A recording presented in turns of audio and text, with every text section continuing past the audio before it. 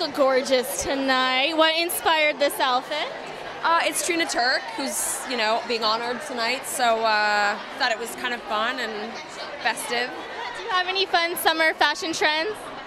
I try to just stay really comfortable. I'm all about comfort, hence the looseness of the dress, and yeah, I like color too. So Step Up is all about empowering women and empowering girls, and it's something that, growing up, wanting to be an actor, I know for me it was like something that you always looked for, like you always look for sort of mentors and people to sort of inspire you and help you move along, and so it's a really incredible foundation, and I'm really happy to be a part of it. Who inspires you?